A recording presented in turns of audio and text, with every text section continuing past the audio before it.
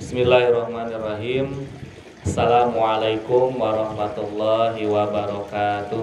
Waalaikumsalam warahmatullahi wabarakatuh. Innal hamdalillah nahmaduhu wa nasta'inuhu wa nastaghfiruh wa na'udzu billahi min syururi anfusina wa min sayyiati a'malina may yahdihillahu fala mudhillalah wa may yudlilhu fala hadiyalah. Asyhadu an la ilaha illallah wahdahu la syarikalah wa asyhadu anna Muhammadan abduhu wa rasuluhu la nabiyya ba'dah. Allahumma sholli ala nuril anwar wa sirril asrar wa tiryakil aghyar wa miftahi babil yasar sayyidina wa maulana Muhammadinil mukhtar wa alihil abhar wa ashabihil akhyar adada ni'amillahi wa ibtali amma ba'du. Pertama-tama marilah kita panjatkan puji serta syukur kepada Allah Subhanahu wa taala yang mana pada kesempatan hari ini kita bisa berkumpul di haflah yang mubarakah dengan keadaan sehat walafiat. Alhamdulillahirabbil alamin. Sholawat serta salam semoga terlimpah ruah kita curahkan kepada junjungan kita semua, yaitu Kanjeng Nabi Muhammad sallallahu alaihi wasallam. Tak lupa kepada para keluarganya, para sahabatnya, tabi'in tabi'atnya, serta kita sekalian selaku umatnya yang senantiasa menjalankan sunnah-sunnahnya, taat kepada ajaran-ajarannya.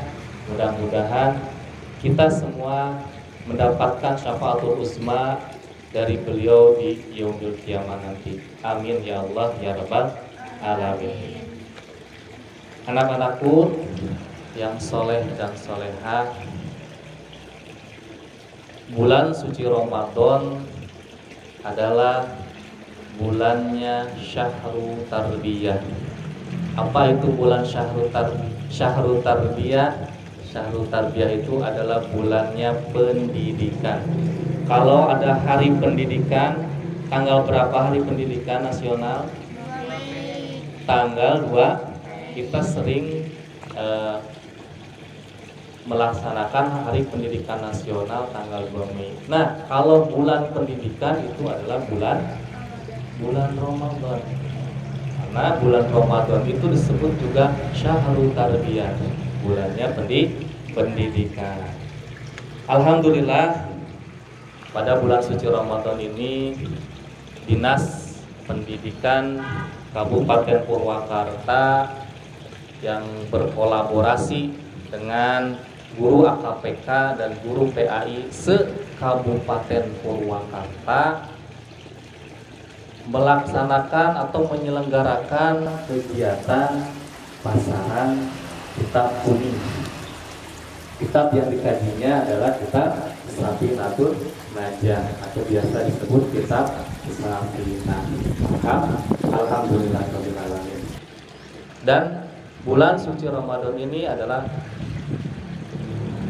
momentum yang sangat pas untuk melakukan atau meningkatkan nilai-nilai spiritual kita, ya.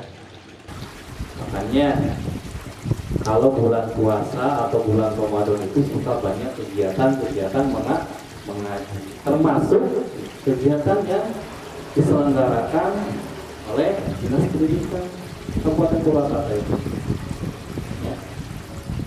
Yaitu kegiatan pasaran kitab kuning, kitab Safinah. Hal ini merupakan upaya Dinas Pendidikan Kabupaten Purwakarta dalam mewujudkan karakter anak-anak bangsa yang religius dan berakhlakul karimah, ya. Makanya sing loba ngaji bulan puasa teh. Kenapa? Karena budaya mengaji, ya, budaya mengaji yang sudah melekat di tengah kehidupan masyarakat kita, itu adalah modal yang sangat berharga. Modal yang sangat berharga untuk kualitas pendidikan kita. Hanya sing loba ngaji ya. Tidak hanya bulan suci Ramadan saja. Di luar bulan suci Ramadan, ngaji itu harus tetap ngaji ya, di huruf ya. Ngaji Al-Qur'annya, ngaji kitabnya. Nah, pada kesempatan hari ini adalah kitab yang dikaji, kitab Safinah, dan programnya kitab Kuning. Sama ini juga di huruf ya. Kayak di madrasah, kayak di pondok-pondok pesantren. Nah, seperti itu. Mudah-mudahan kegiatan ini istiqomah dilakukan tidak hanya di bulan suci Ramadan saja, tapi di luar bulan suci Ramadan juga tetap dilakukan, tetap dilaksanakan. Nah, mungkin itu saja supaya lebih semangat ya, kelihatannya agak loyo. Supaya lebih semangat, kita yel-yel dulu bagaimana ya. Yel-yelnya gini, nanti kita sama-sama, saya sehat, saya semangat, saya siap melaksanakan aktivitas karena Allah Subhanahu wa Ta'ala ya. Yes, siap. Oke. Saya sehat, saya semangat, saya siap melaksanakan aktivitas karena Allah Subhanahu wa Ta'ala. Yes. Kita mulai saja ya. Bismillahirrahmanirrahim. Pasal yang akan kita kaji hari ini adalah tentang najis.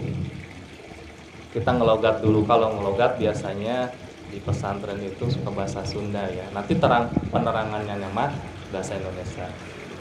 Bismillahirrahmanirrahim. Paslun ari ieu hiji pasal alladzi ari anu yathuru anu nyucikeun itu alladzi minan najasati tina pirang-pirang najis. Salah satu eta ayat 3. Al-khomru ari anu kahiji nyaeta khomer atau arak. Iza takholalas di mana-mana jadi cuka itu arak, binafsiha kudirina itu arak. Wajildul mayutati jeung anu kaduana nyaeta kulit bangke. Iza dubigo di mana-mana eta disamak itu kulit. Wa masoro jeung anu katiluna nyaeta perkara anu jadi itu mah hayawanan nyaeta hayawan. Nah, untuk pasal yang pertama ini adalah perkara najis yang bisa berubah menjadi suci ya. Perkara najis berubah menjadi suci itu disebut istihalah. Istihala itu adalah sesuatu atau perubahan sesuatu dari satu sifat menuju sifat yang lain tanpa mengurangi zatnya. Nah, itu disebut istihala. Nah, ini perkara najis atau istihala ada 3 tadi disebutkan, salah satunya ada 3. Yang pertama adalah al-khomru. Al-khomru itu khomer atau arak. Arak najis tidak? Najis ya. Tapi bisa suci. Kenapa bisa sucinya? Iza takholalas di mana-mana itu arak berubah menjadi cuka. Tahu cuka? Cuka yang suka dipakai bumbu masak ya. Kalau beli bakso suka dicukaan, tak ngomong istri ya. Cukaan teh sok loba. Ayo cuka. Nah, itu cukana suci ya. Tapi binafsiha ya, dengan catatan berubahnya arak menjadi cuka itu karena dirinya sendiri, tidak ada zat tambahan ya. Jadi cukanya arak itu menjadi cuka itu karena fermentasi biasanya ya. entah itu Bapak juga kurang tahu entah berapa bulan. Jadi arak disimpan terus lama menjadi cuka. Nah, hasil fermentasi. Ya tidak ada tambahan zat apapun. Nah, itu cukanya suci. Ya. Cukanya suci dari perkara yang najis, dari arak tea. Pertamanya kan arak, berubah jadi cuka. Ya, jadi suci. Yang kedua, kulit bangkai ketika disamak. Disamak itu jadi di kulit dipisahkan antara daging dengan kulit. Contoh kalau bikin beduk ya dari kulit kan, bangkainya ya najis ya. Tapi ketika kulit bangkai itu kulitnya diambil dengan cara disamak, kulitnya menjadi suci. Makanya dulu suka dipakai beduk, kadang suka dipakai pakaian ya, pakai sabun, sabun kali enak kulitnya, pakai sepatu. Nah, kulit yang disamak itu menjadi suci. Tadinya dari bangkai ya, bangkai kerbau misalkan.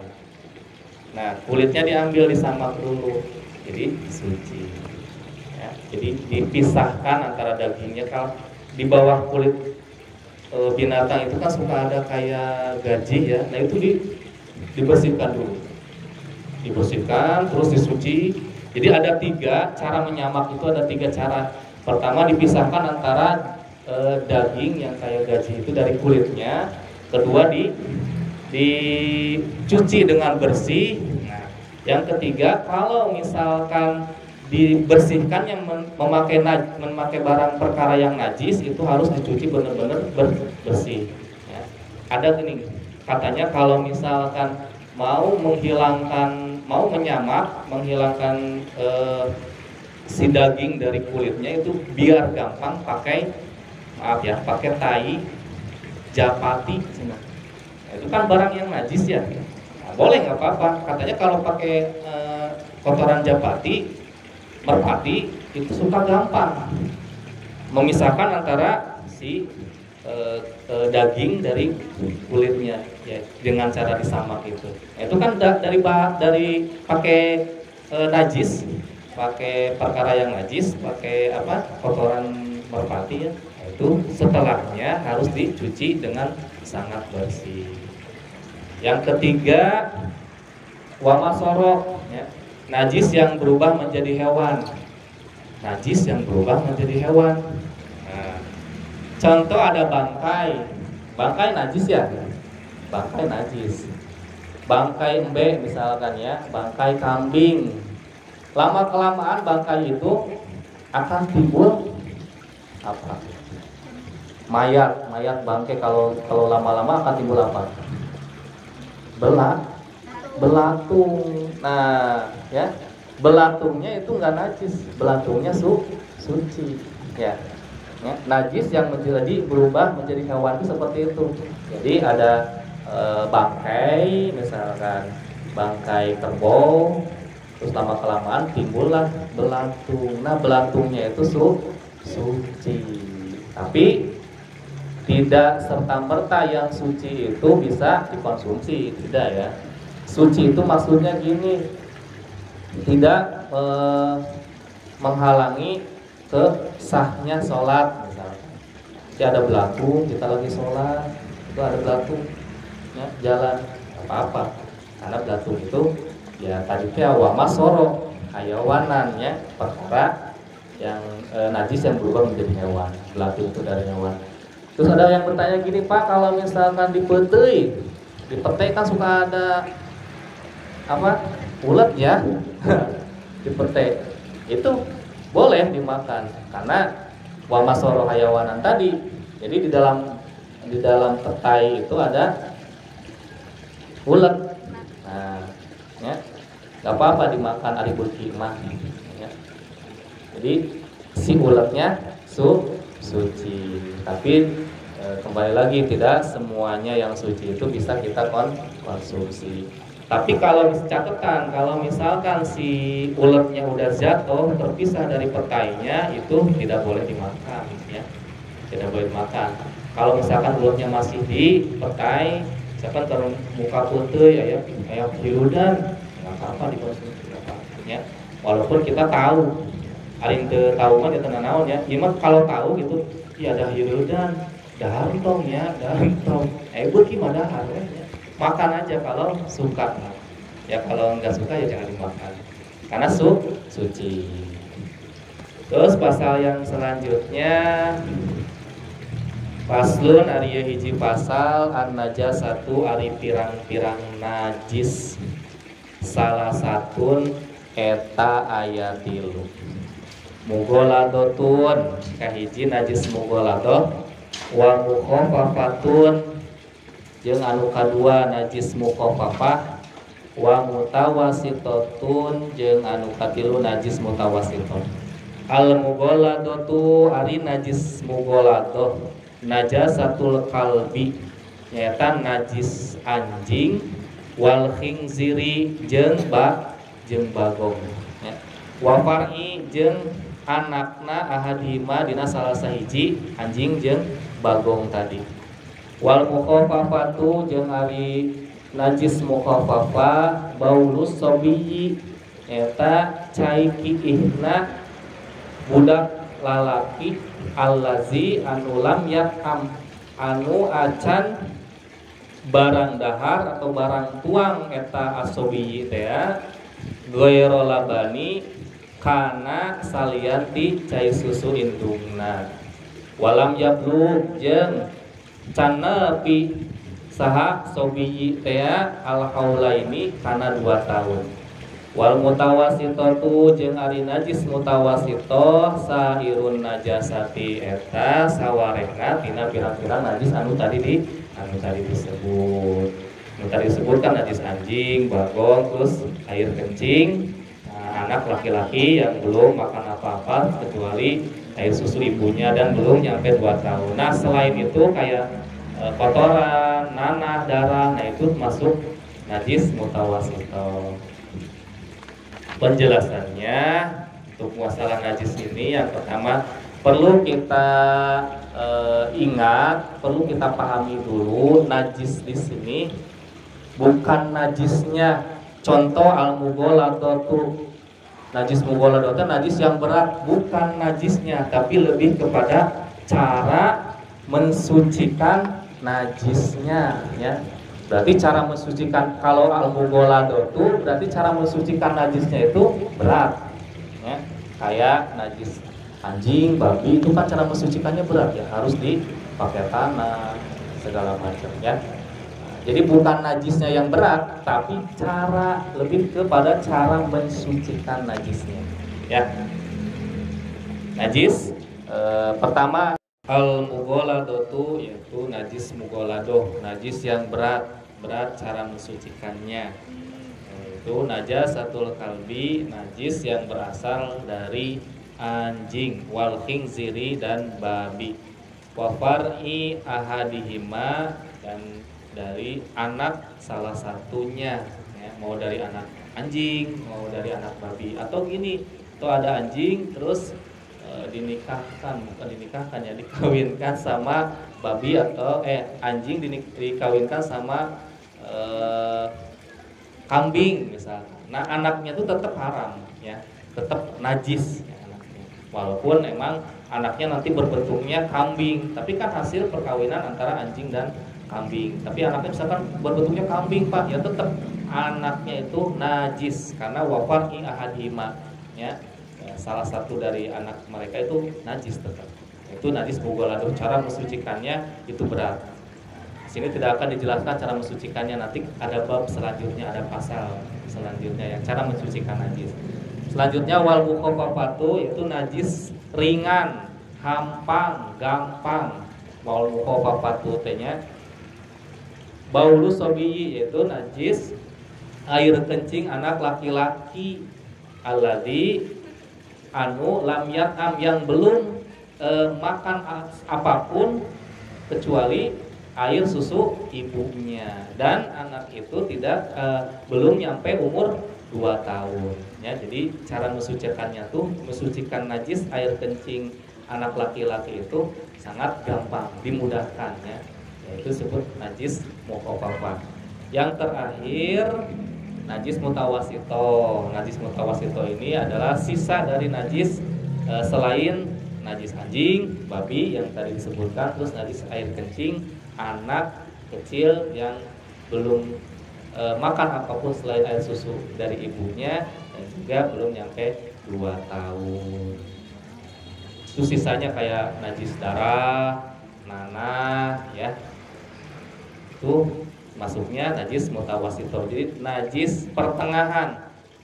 Cara mensucikannya tidak berat, tidak begitu mudah juga, tidak begitu gampang juga. Itu disebut najis mutawasito.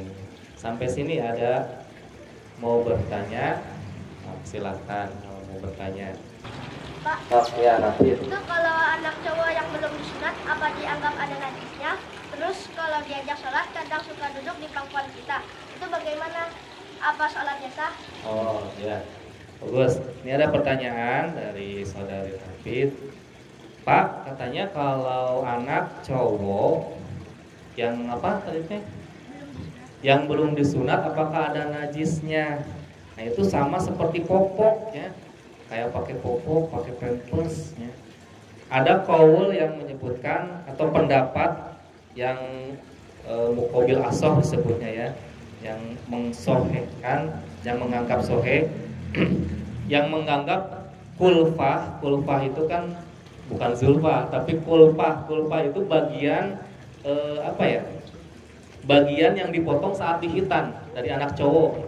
Amun cek bahasa Sunda nama kokocok ya, nu dipotong ku bengkong ya, yang waktu dihitan itu dipotong, nah itu namanya disebut kulfah. Yang menyebutkan bagian yang dipotong itu kulfa itu tidak perlu disucikan karena kan susah ya. Nah, apakah sah sholatnya? Sah. Ya. Itu ada lagi yang mau bertanya? Ya, Pak. Oh iya Silvi. Bagaimana cara mensucikan ompol anak yang berada di kasur? Cara mensucikan popok. Oh, ompol, cara mensucikan ompol yang ada di kasur. Untuk cara mensucikan, maka nanti ada babnya ya. Tapi Bapak akan ulas sedikit sebagai gambaran. Kalau mensucikan ompol yang ada di kasur itu mau sulit. Sulitnya apa? Kita harus membersihkan kasurnya. Tapi solusinya pakai karpet saja atau namanya tuh alas, pakai alas ya, biar nanti gampang mensucikannya. Itu solusinya ya. Ada lagi? Kalau tidak ada lagi, mari kita tutup dengan bacaan hamdalah bersama-sama. Alhamdulillahirabbil alamin. Kita berdoa dulu ya. Allahumma sholli wa sallim ala sayyidina wa habibina wa syafiina wa karimina wa sudina wa maulana Muhammad wa sallim wa radhiyallahu tabaraka an sahabatina rasulillahi ajmain. Amin ya Allah ya rabbal alamin. Bismillahirrahmanirrahim. Allahumma sholli ala sayyidina Muhammad wa ala ali sayyidina Muhammad. Asyhadu an la ilaha illallah wahdahu la syarikalah ilahan wahidan wa rabban syahidan wa nahnu lahu muslimun. Allahumma sholli ala sayyidina Muhammadin sholatan tukhrijuna min zulumatil wahmi wa tutrimuna binuril fahmi wa tudhibu lana ma ashkala hatta yufhamu innaka anta ta'lamu wa la na'lamu innaka anta alamul ghuyub. Allahumma zidna ilman nafi'an warzuqna fahman sholiqan. Allahumma faqihna fiddin wa 'allimna ta'wila wa qina hikmah bi rahmatika ya arhamar rahimin. Walhamdulillahi rabbil alamin. Al-Fatihah. A'udzubillahi minasyaitonir rajim. Bismillahirrahmanirrahim. Alhamdulillahirabbil alamin. Arrahmanir rahim. Maliki yaumiddin. Iyyaka na'budu wa iyyaka nasta'in. Ihdinas siratal mustaqim. Siratal ladzina an'amta 'alaihim ghairil maghdubi 'alaihim waladdallin. Rabbin fana bima 'alamtana. Rabbi alimna alladzi yanfa'una. Rabbi faqihna wa faqih alana wa qarabati lana fi dinina tawassalna bi ta'alumi